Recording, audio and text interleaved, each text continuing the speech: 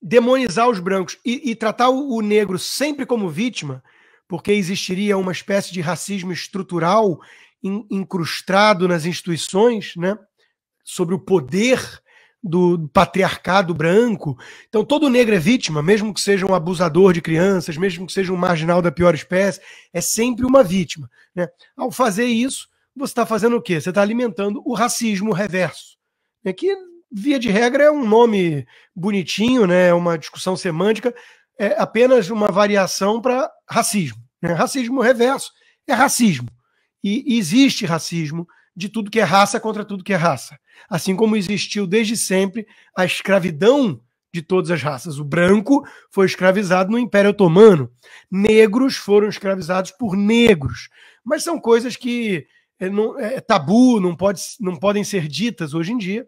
Então o Risério foi lá e disse o óbvio e foi cancelado, né? A turma da própria Folha de São Paulo fez abaixo-assinado, os jornalistas, os empregados da família Frias, né, fizeram abaixo-assinado, dizendo mais ou menos assim: olha só, sei que o jornal defende o pluralismo, mas, e eu sempre gosto do que vem depois do mas, tem que ter um limite. Que história é essa? Nós não vamos abrir espaço para gente que nega o Holocausto ou que defende que a Terra é plana.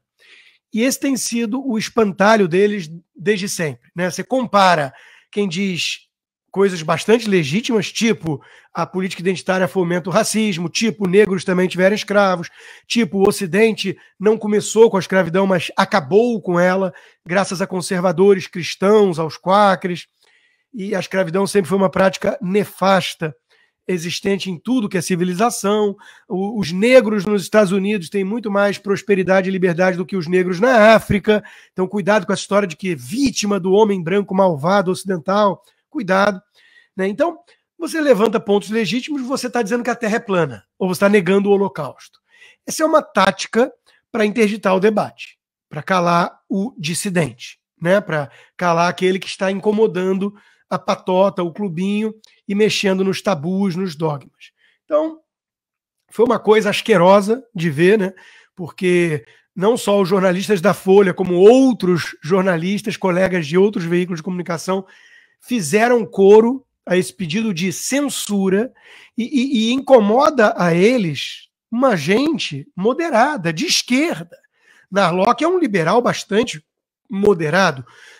Demétrio Magnoli é um sociólogo esquerdista, só que condena as cotas raciais. Aliás, num belo livro, Gota de Sangue, onde ele mostra o globalismo em operação e depois ele, como um bom esquerdista, passou a ridicularizar qualquer um que falasse de globalismo, né? Só que no livro Uma Gota de Sangue ele mostra Fundação Rockefeller, Fundação Ford importando para países como o Brasil as causas raciais dos Estados Unidos e uma visão de cima para baixo, globalismo. Então ele identifica o troço, o fenômeno, mostra que abana o rabo como cachorro, que late como cachorro, que anda como cachorro, mas não aceita que falem que é um cachorro. Porque se falar que é globalismo, isso é teoria da conspiração de paranoico reacionário, né? Mas então, eles estão tentando calar Demétrio Magnoli, Leandro Narlock, Risério, que era petista, né?